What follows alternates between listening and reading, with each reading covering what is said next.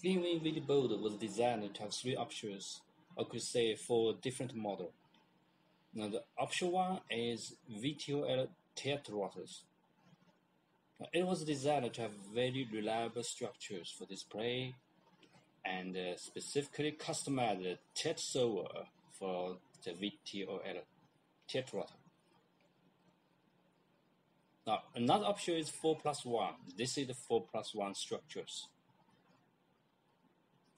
Now, option 3 is if you don't want to fly VTOL display, can also be as a traditional dual motor and single pushers.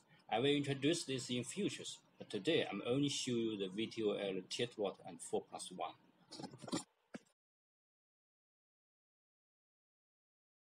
Now next step, let's learn more about the VTBIRDs. Maybe you have some questions to ask how about the structures, and I will show you more in details. I took one, this is the brand new fuse nut from the box. It is the same as you unbox a new shipping box. Now this is the mapping module. You can keep it removable or glue this two fuses together. This measures the size of the fuse nut. Is 135. This is 135, and here this is 140 millimeters. So okay, let's close this.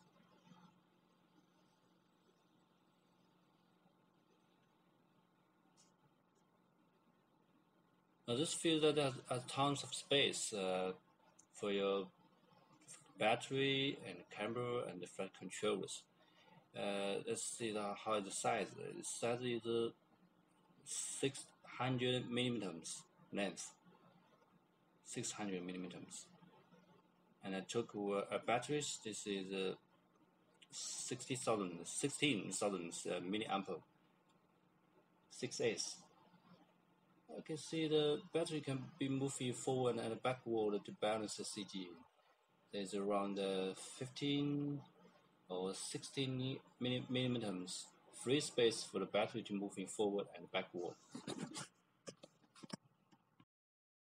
Now here is the pre-designed location for the flight controller, and the kit is very included in the plywood.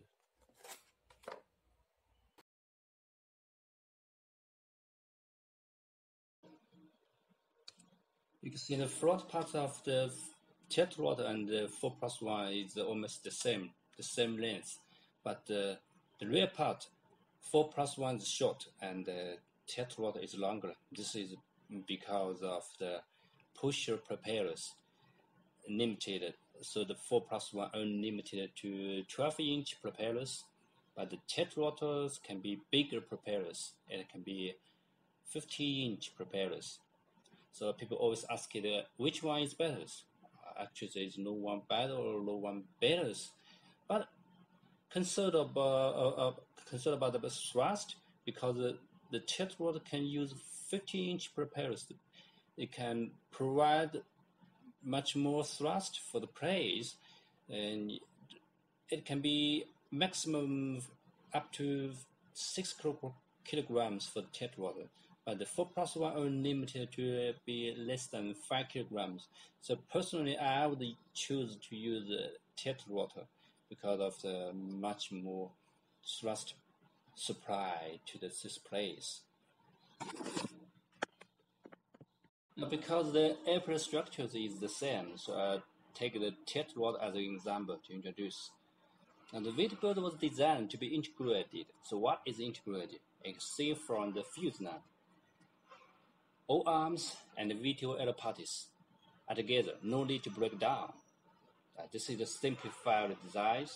3K cab arms passing through the main body.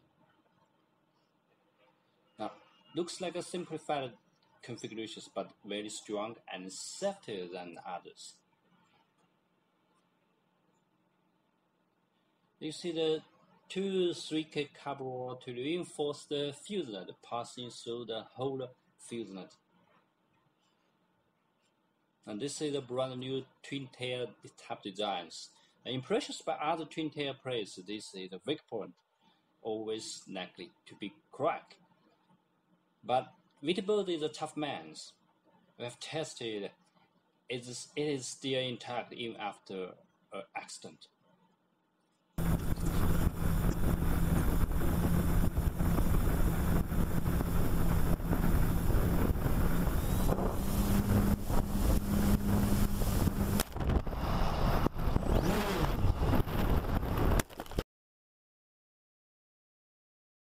After this accident, not crack.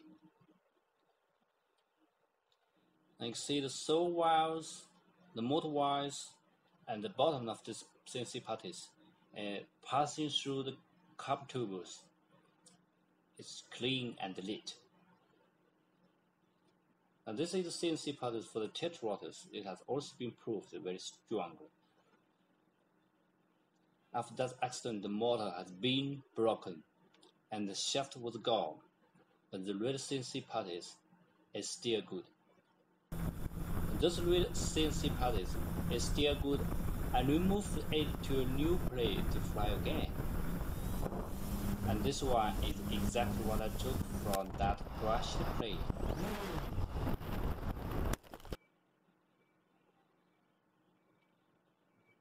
And the bottom of the fuselage, there is a tunnel here.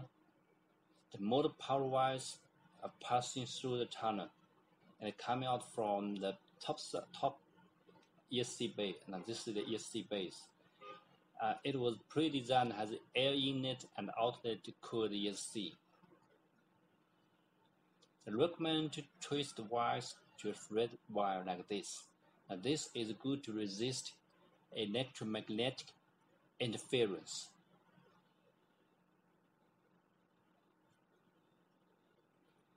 Now you see the ESC power wires. Please put it as backward as possible.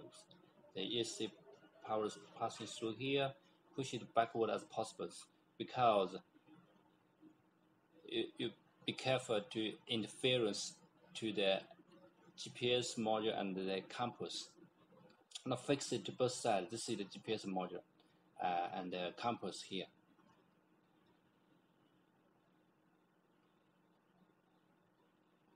Now this is the Plug&fly connections designs. You can solder those servo wires, the VTX wires, and the receiver wires to the light pin connectors. Every time you want to fly, you just plug and fly. Break down, pull it out. That's easy. It's unnecessary to connect any wires. Now this is the control surface, copper strip tuning faucet, and metal hinge. It is only 2 grams, but it is very strong. And the main way is plug in to the fuselage, plug and fly, and break down is that easy. No need wires and connectors. So I would like to introduce you the brand new design of the twin tail. Why it is brand new? Because there is no wires required like the others. Now it has plug and fly design, but I knew somebody still don't trust this because of a previous experience of some other factories' product. It's not that good. In case anyone still don't want to try, the new plugins kits has extension wires. You can connect the elevators as traditionally did to use the wires. But now without testing how is the performance of this brand new designs. Actually, we have done lots of testings. Even after crash, we still use the crash tail putties to fly a new place. It still works very good.